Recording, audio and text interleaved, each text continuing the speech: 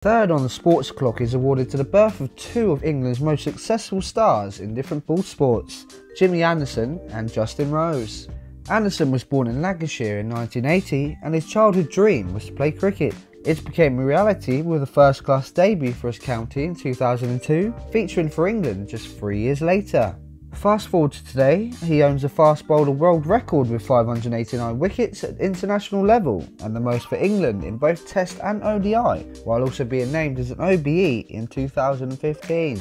Rose was born 2 years after Anderson in South Africa, with his parents relocating back to England when he turned 5. This signalled the beginning of his golf game, and by 11 he had broken 70 and he had a +3 handicap by 14.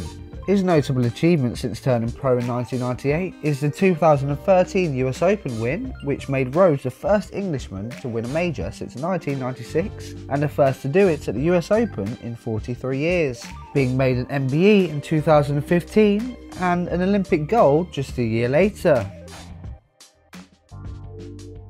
In front of a home crowd, Uruguay became the first team to lift the World Cup. 13 teams took part in the inaugural competition, and Argentina advanced to the final with a 100% win ratio like La Celeste. Uruguay's Pablo Dorado struck on 12 for the honour of being the first scorer in the final, but Carlos Pucel pegged his country back just 8 minutes later. Guillermo Stabile reversed the scoreline before half-time, leaving the home outfit much to do after the break. And they relished in the challenge with 2 and 11 minutes from Jose Thea and Victoriano Arate on the 68th. Argentina looked destined for defeat as the dying embers embarked, and Hector Castro confirmed the first of 2 Jules Rimet trophies 1 minute before time. Another 4-2 in the World Cup final is also won by the host nation, this time 36 years afterwards as West Germany fall to England. While Sir Alf Ramsey's side obtained the home advantage, their opponents had the experience of being in this situation in 1954, winning on that occasion. And they went ahead with 12 minutes played, finding the bottom corner from just inside the box.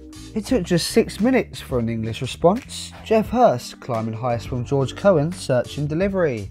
Another wouldn't be seen until Martin Peters put England ahead on the 78th, but it wasn't late enough, Wolfgang Weber pouncing just before the whistle to force extra time. The Three Lions rallied in the extra period, particularly Hurst, who added another 2 for the first World Cup final hat-trick and England's only major trophy to date. So, the Sports Clock podium for July the 30th is the birth of Jimmy Anderson in 1980 and Justin Rose in 1982 in third, both going on to achieve greatness in cricket and golf respectively. Second is the first World Cup final, won by Uruguay in 1930, and top of the pile is England's only hoisting of the Jules Rimet Trophy in 1966.